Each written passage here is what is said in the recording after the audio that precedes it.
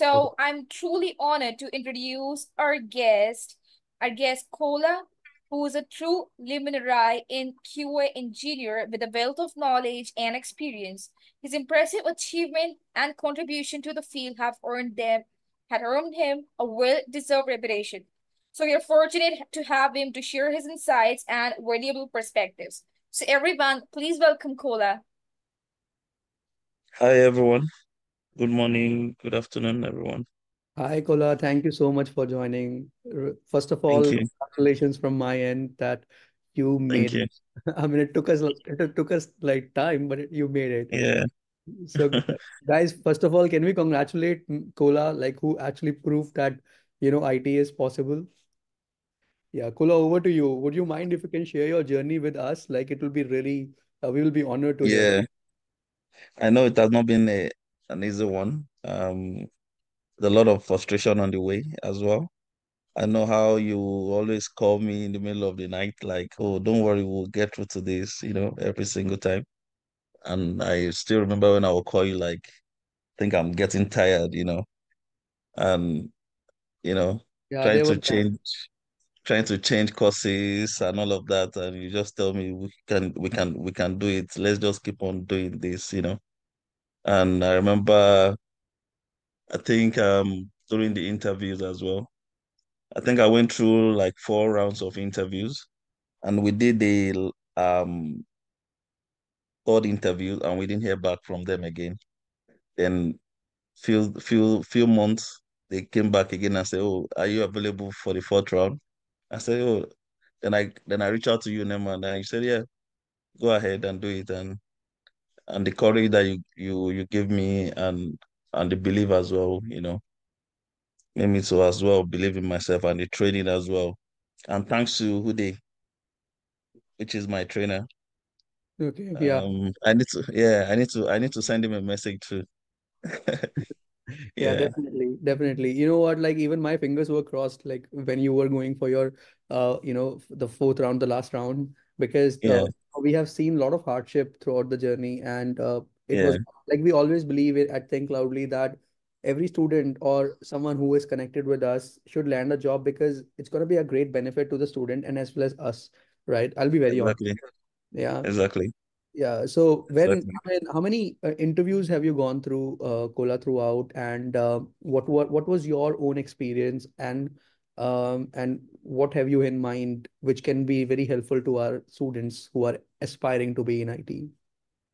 Yeah, I think for the most part is the consistency that you need to have, and you don't have to look at what other people are doing. All you need just focus on what you're doing, and just believe in yourself that your time will always come and you will hit it.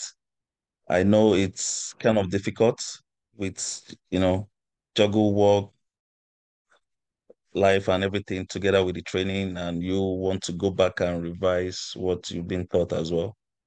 It's kind of difficult when we look at where we are right now in the US or Canada, the stress of work and all that. You know, Sometimes you get tired of wanting to go back to your laptop and open it and revise everything, but you just have to keep on going to yourself. Like you have to tell yourself, like, you need this, you need this. Nobody can do it for you except you.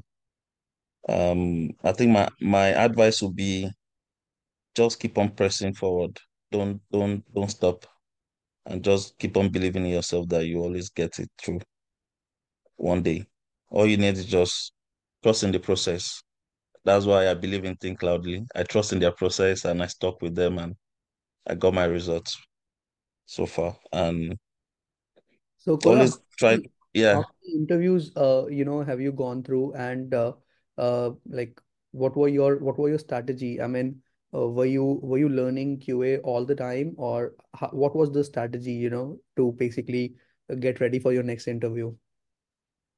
I think what really helped me was the interviews I've done over the years, really helped me on the way as well. And also the strategy that you brought for me, Neman, and put together with what we planned out during the interview process. And I went through 4 interview process. Um, I could remember the recruiter called me and said, "Oh, we have about 27 people on this job that applied for this role. Um, 7 of you went through the recruiter's call to the hiring manager's call." So I was like, "Oh wow, seven. How can I do this?" And I just, I called you, Nema. I said, "Oh, I need help on this," and you're just encouraging me. You kept encouraging me and letting me know, yes, we'll get through to this. And yeah, and I jumped on it and I went through the first round. That was about, so the first round was about 1 hour, 20 minutes of video calls with the hiring manager. So there were two. After that, they moved me forward to the second round, which was 7 of them interviewing me that very day. After that, I went through the third round as well. 3 people interviewed me as well. So after like 6 months, I didn't hear from them again. Then they came back after 6 months and said, "Oh, we're ready now. Will you be able to do the fourth round?" I said, "Okay." Then I went to the fourth round with 3 people and their vice president as well. So I went to the fourth round. The following day, they gave me the offer. So that was the process. So it might look like things are not working. That was why I said consistency is the key. It might look like, oh, I've been doing this, I've been doing that, it's not working. Just know that it will work. Just keep on pressing. Don't ever say, "Oh, I'm tired." Oh, you're looking at what other person is doing, you want to jump on it as well. Just believe in the process. Just believe in the process. Keep applying. It Yeah, was it was a bit stressful at the time. I think you had some difficult time with your previous job as well, right? And yeah, it was quite a stressful time because yeah. That was when I was working with Ernest and Young. I got laid off with Ernest and Young, so I got frustrated again. yeah, it was a very frustrating time, I remember, because I got frustrated. yeah, because you were burning all your money attending trainings, going for a lot of things, Yeah, yeah. I certifications. was doing a lot of trainings here and there, and I felt like, oh my goodness, I was so frustrated. Young. Yeah, somebody is asking, I was with, it was a senior regulatory compliance. Okay. Yeah, Yeah, that was a role. Yes, yes, I remember. So, I mean, yeah, so Kola, all the best for your new role. Certainly. I mean, I'm yeah, sure that students who are here with us, they must be bit confident now that, yeah, if there is no hope for 6 months, it doesn't mean that you will not get a job. So that is some yeah. learning what we are getting And from I you. think, and I think what really helped me again was the EY on my resume. Oh, really? So Okay. I will advise, if you want to set up your resume, make sure you look for a bigger company to use on your resume. Yeah, That will really help you. It will help the hiring manager to, even when you don't really hit the point that they're actually looking for, they will be looking at your experience, which really matters a lot to consider you as well. yes, yes. I mean, that's a good point what you are bringing, because a hiring manager can be very impressed, by the information what you put on your resume, and that's how Yeah, your resume can have a worth. I mean, thank you so yeah. much, Paula, So for you don't want to use just any other company. You want to at least one or two bigger company that everybody recognize, like mostly the consulting firm. Just pick one of them and add it to your resume. Or you can use that as your current role because they believe as a consultant, you have vast knowledge already, even when you don't. But you just want to put yourself out there and make them believe this is you, this is what you are. So that will really help you in a point. By the time they are looking at maybe 2 or 3 of you, for them to make their decision, they will be looking at experiences as well and look at, okay, who can we bring on board that can do this for us? So I think that's where that experience will come in for you. yeah, great. Okay, someone is asking, can I talk about my previous background and Yeah, yeah, you experience? can please. Yeah, that'll be helpful, Kola.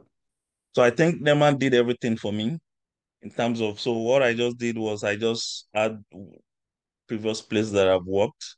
I've worked with TJX, I've worked with Ernest and Young, and I just added one other bigger company again. And so for the most part, you just want to know how to cover your track in terms of your background check. You have to have so when they ask me, oh, do you have an employer? I say, yes, I have an employer. I already have an employer that I can use already. So I just said, yes, I have an employer. Ernest & Young is not my employer. So that really covered that track for me. When they said, oh, can we call Ernest & Young? I said, no, you can't call Ernest & Young. Ernest & Young is not my employer. Because I know if they call Ernest & Young, that was not my role in Ernest & Young. So I just said, oh, I have an employer. Yeah, I mean, we can certainly, touch base, people who have this kind of a query, we can certainly touch base about it later on. There is a way out and we can always discuss about it. So, Yeah, but it's very important that you do it properly and your resume needs to be very exactly. Kola, because Exactly. definitely it requires like one-to-one discussion with people, like how they want to position their resume, right? So, Yeah, so in the audience, like if any one of you has any doubt or you want to ask question, you can always reach out to us and we can certainly work it out and tell us like how it really works. Yeah, sure. So thank you so much, Kola, for coming and sharing all the details about like how, about on your journey. Thank you for watching. Switch from non-IT to IT today. Explore www.thinkcloudly.com.